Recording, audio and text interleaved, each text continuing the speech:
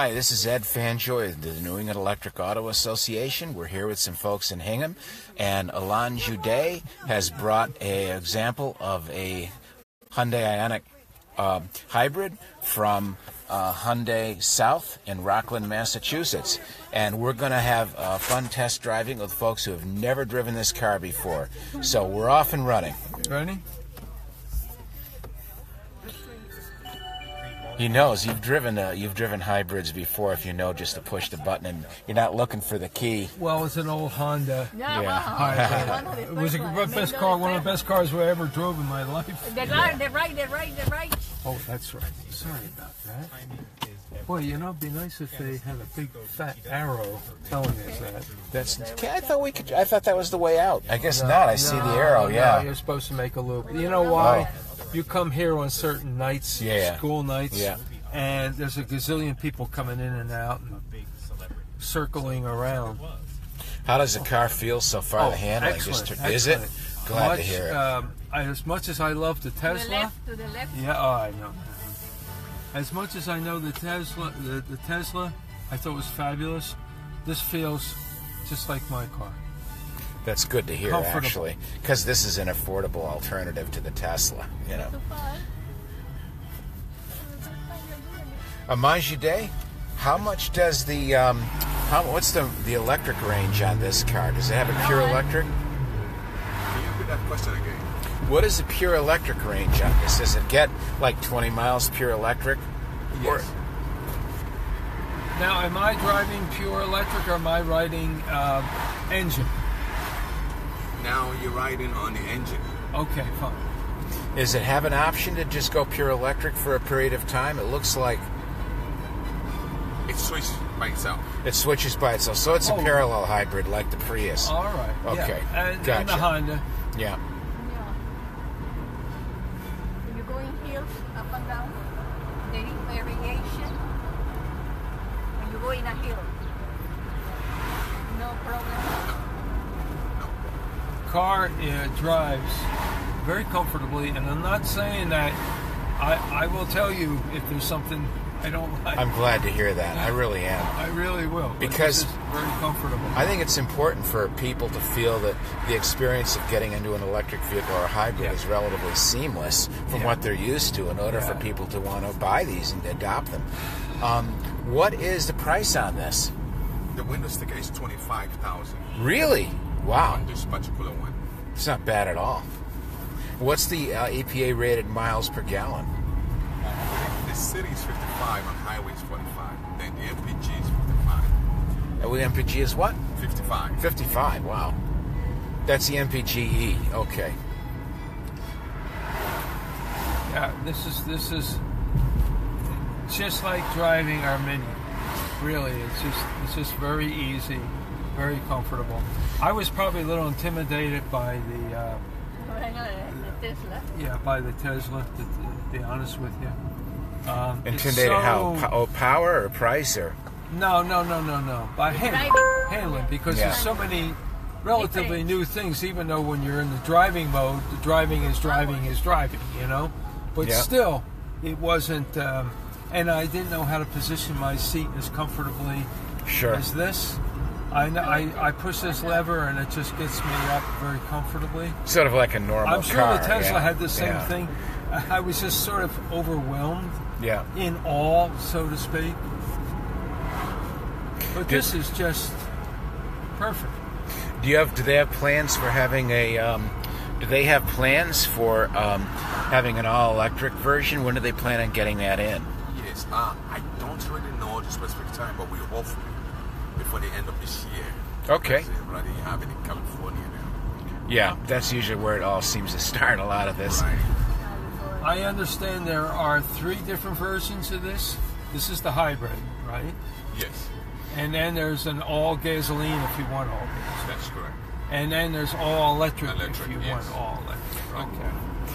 Now, it looks so, as I'm looking at the dashboard, it looks like it. Do I understand that you have a 10-inch, there's a possibility of an option for a 10-inch screen as well as this? That's, the only design it should be that inch. That's the way it comes out. Okay. And what is the? Could you kind of walk us through some of the aspects of this? Because I know that you can connect your phone, and like if you have a preferred navigation app, it'll appear on the screen. This one has the it's a touch screen. On the screen, it's a touch screen. You have your Bluetooth. Okay. You have your Apple Play or any smartphone that can give you the Apple apps on it, or you can any smartphone goes with it. Does this have regenerative braking? Yes. Is it possible you could help our driver here figure out how to connect the regenerative braking so we can kind of see that? It's always a great graphic is to see that little electricity going back into the battery. That's going to be on the dashboard. Okay. Yeah. Right there on the dashboard. Okay. Now, as a driver, I want to give my opinion on that. Sure. I think a good driver spends as little time looking at a screen as possible. Okay. He spends all his time out on the real steering. Looking at the not, road. Not to be silly about it, but I mean. How do you feel about the autonomous vehicles like Tesla? And a lot of people are really pushing the idea of autonomous vehicles. You think I missed it?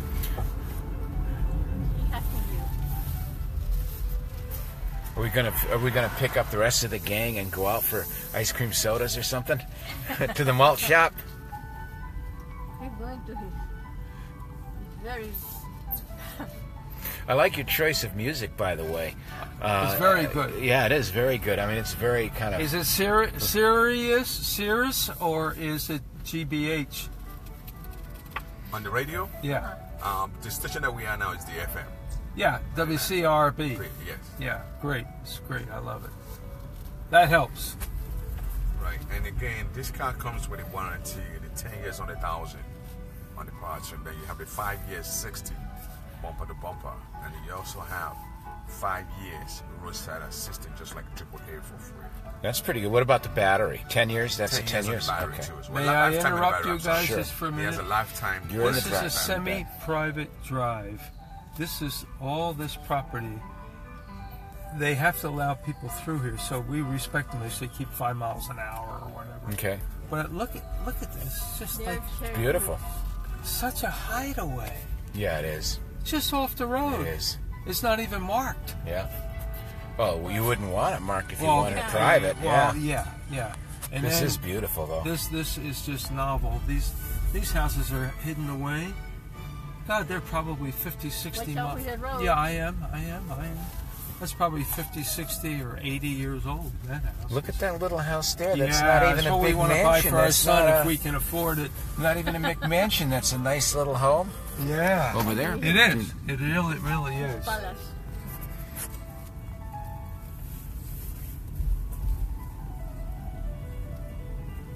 Did you say that the lifetime of the battery? Yeah, lifetime on the battery. 10 years? It's a lifetime. In other words, it's guaranteed. Yes, If it gives out, you're still covered. that's correct. That's pretty good. Tugmanuk Lane.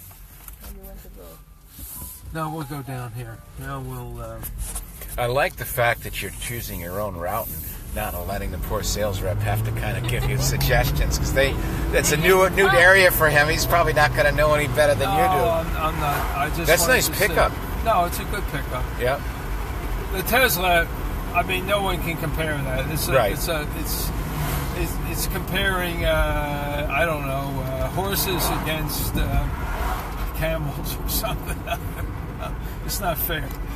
Well, this is what really matters to me because we have a lot of articles we put on our Facebook page about technical aspects and battery technology and marketing things, marketing news and stuff. But you always it still comes down to a driver in a car deciding whether they're comfortable with the experience, if they have range anxiety, or even educating them that, you know, like the average American, 90% of Americans drive an average of only 40 miles a day.